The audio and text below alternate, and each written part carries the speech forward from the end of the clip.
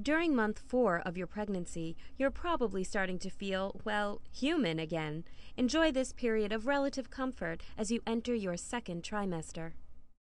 Thank goodness, your baby is settling in and getting down to the serious business of growing.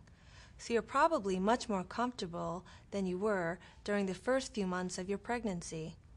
During your 4th month, your baby will grow to be up to 4.5 inches in length. That's the size of a large orange. Eyebrows, eyelashes, and even some hair. By now, your baby has them all. But it's not limited to your little one's head. Babies in the womb are covered with a downy layer of hair called lanugo, which is mostly for warmth and is usually shed before birth. And maybe it's time to start singing in the shower.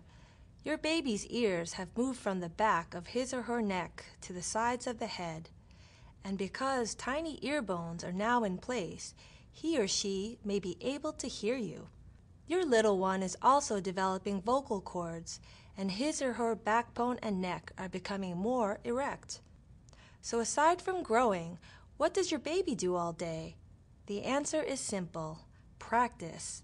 He or she will spend the day rehearsing movements, sucking and swallowing, skills that are vital to survival once that baby is ready to leave your womb.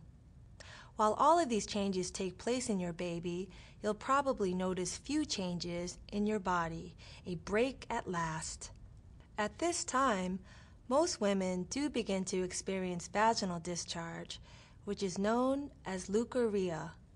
This milky, odorless, or mild-smelling liquid is normal and helps to protect the birth canal from infection. Some mild side effects you may experience this month include sensitivity or bleeding in your teeth and gums and congestion in your nasal passages.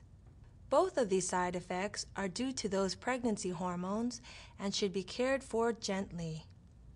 With a humidifier for the stuffiness and good oral hygiene for your gums. As your uterus grows, its supporting ligaments stretch to accommodate the weight.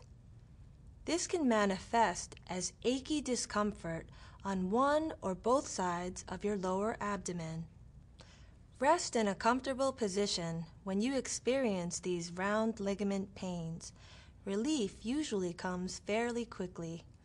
By the end of this month, your little baby is 16 weeks old and getting less little by the day. Want to learn more? Check out other videos and sources on this site for more information.